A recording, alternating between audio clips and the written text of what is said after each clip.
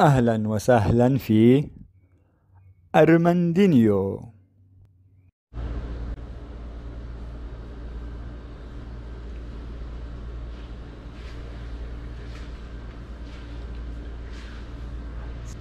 كلنا بنعرف الألغاز، لغز أو ما يعرف البازل.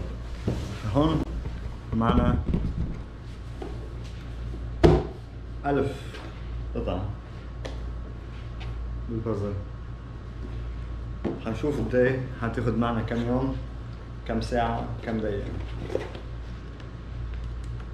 بس فاضية. ليش فاضية؟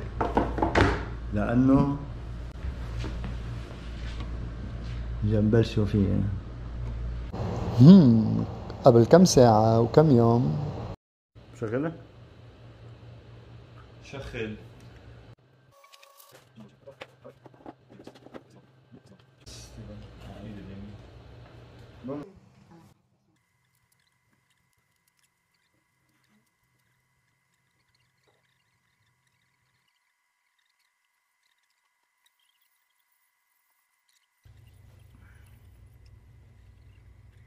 يقال إن أول أحجية الصور المقطوعة قد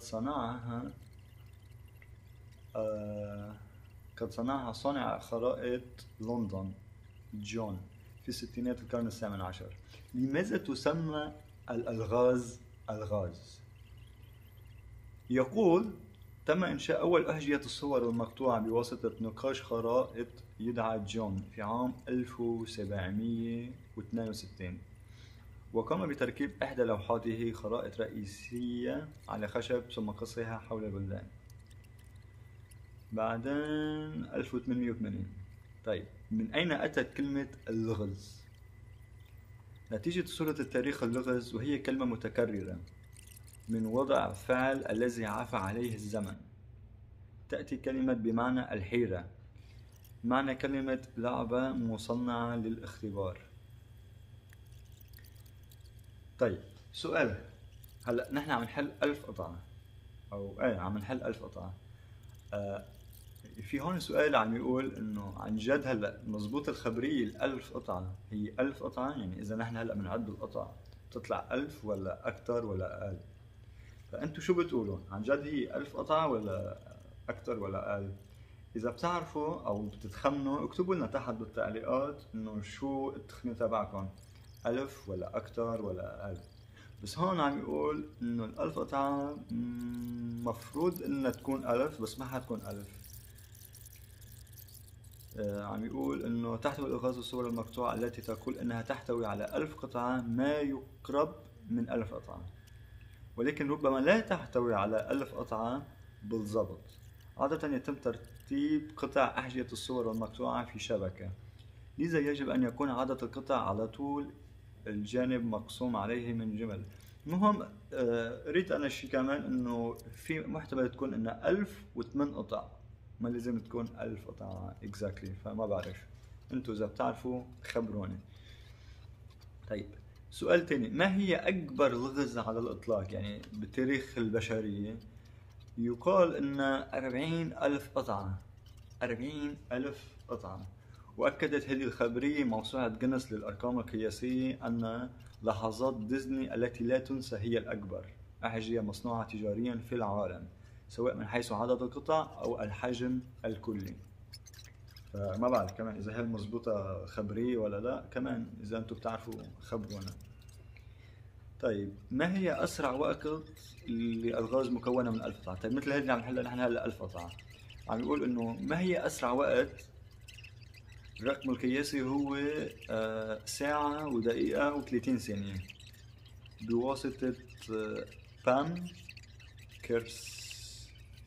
كيرستتر وجولين في الولايات المتحدة الأمريكية في بطولة الألغاز الصور من 1986.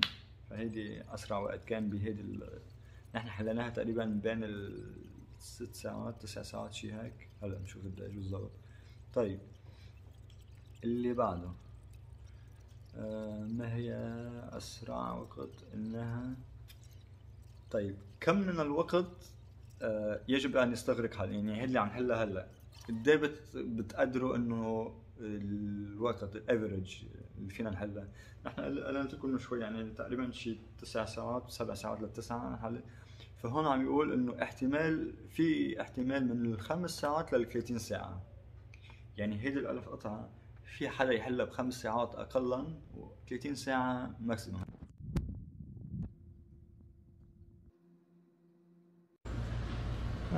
هلا حاخذكم اوريكم البازل الثاني.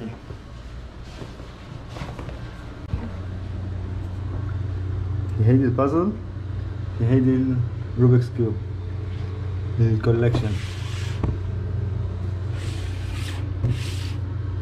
2000 قطعة خريطة العالم. كم يوم بتقولوا، كم ساعة بتقولوا فينا نحل هيدي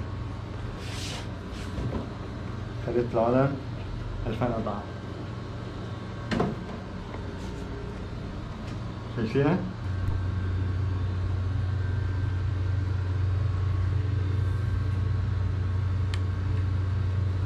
شوفوا بازل، ما تفكروا انها بازل.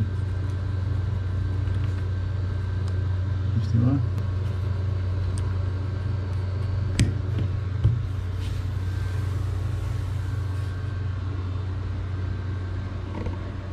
طيب كيف نبلش فيها؟ عندكم شي طريقة تقولوا لي عليها مشان نكون أسرع؟ كم ساعة، كم دقيقة، كم يوم بتاخد معنا؟ هلا بنشوف كلياتنا مع بعضنا. فاكتبوا تحت بالتعليقات إذا عندكم شي نصيحة، إذا عندكم شي تقولوا لنا إياه، لأنه مثل ما شفتوا الألف أخذت معنا كتير وقت، بس كانت أول مرة.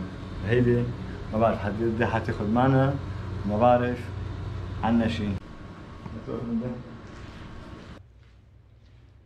هل الألغاز الصور المقطوعة مفيدة لعقلك؟ يعني هدول مفيدة؟ الجواب هو الألغاز مفيدة للدماغ.